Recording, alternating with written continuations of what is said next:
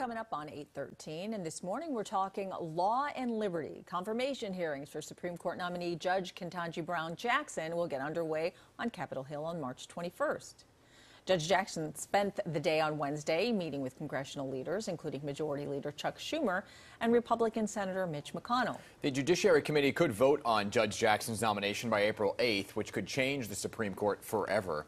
Joining us this morning to weigh in on that topic and more is Justice Correspondent for The Nation, Elie Mystal, whose debut book, Allow Me to Retort, A Black Guy's Guide to the Constitution, went on sale this week and has already sold out. What? So good morning to you. Congratulations on the book, and thank you for being here this morning. Thank you so much. You can still get the Audible, so it's the not Audible. There's always a way. Exactly. But that's let's talk about that. Before we get into the book, we want you to weigh in on a few hot topics right now. Judge Jackson's nomination front of mind here. Do you think she'll get a fair shake in the process? We see how these judicial hearings kind of play out sometimes. I am not usually known for my optimism, but I do think she'll get a fair shake, and I do think she'll get confirmed. But I don't think it's going to be that hard. Because you have to remember, Ketanji Brown Jackson was confirmed by this Senate in 2021 for the D.C. Circuit Court of Appeals with 53 votes. Susan Collins, Lisa Murkowski, and Lindsey Graham all voted to confirm her for the Court of Appeals. Nothing's changed. Yeah. She's not a worse judge now than she was then. And in fact, the only thing that she's done on the Court of Appeals that might change a Republican mind is that she's ruled against Trump's ridiculous schemes to hide documents from investigators. So if that's the reason why they don't like her all of a sudden, that will be hard for them to defend politically as well. Yeah, that being said, the other big news coming out of Capitol Hill is the federal court filing made by the House Committee investigation on the Capitol insurrection, which says there's evidence that former President Trump engaged in a criminal conspiracy. So it's now up to the Department of Justice on whether or not to file charges. So do you think that will happen? It's everything is in Merrick Garland's court at this point, right? Like the January 6th committee has done the investigation that his FBI should have been doing, but apparently has not. They have laid it out on a silver platter for him what crimes they believe Trump has committed. They've conducted a lot of interviews. They have a lot of evidence, and now we're just waiting to see if Merrick Garland has the courage to go after the politically connected. Yeah. We understand that he's willing to go after the low-level, random January 6th insurrectionists. He's got all kinds of smoke for the QAnon shaman, right? But does he have the courage and the integrity to go after politically connected Republicans and Donald Trump himself who engaged in criminal activity? We haven't seen it yet, but hopefully he finds it within himself to do this work. Yeah, to be continued for sure, because that was certainly big news that kind of broke last night. I do want to get your take while we have you here, because I love your energy on President Biden's State of the Union speech and your knowledge here behind that. There was a lot discussed in that speech, right? A lot of talk about Ukraine and sanctions and Russia and so forth. Do you think, what did you think of the speech overall, and do you think it helped or hurt the Democratic Party? I think it was. I don't think it did either. Right. I think it was an even opportunity. I think there was a bunch of missed opportunities.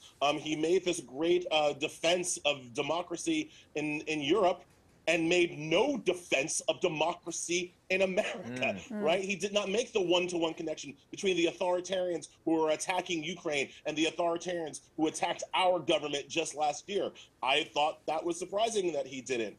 He didn't, he said fund the police, which is interesting because I don't know that people think that the police don't have enough funding. Yeah. But certainly he made no comment about what he was going to do to help police reform, which is something that has been asked for a lot, nor did he make any comment about what he was going to do to help voting rights, other than asking the Senate to pass bills that they clearly haven't passed. So I think there were some missed opportunities, but for people who like Biden, that was a standard Biden, let's all get together and sing Kumbaya and hold hands kind of speech, and they'll like it. Yeah, when he talked about the economic recovery, he didn't get a whole lot of applause from the Republicans.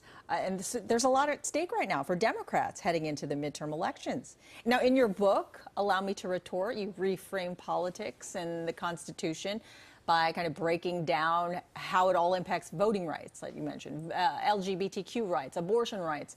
The list, as you know, goes on and on. So are you arguing that the Constitution needs to be scrapped altogether?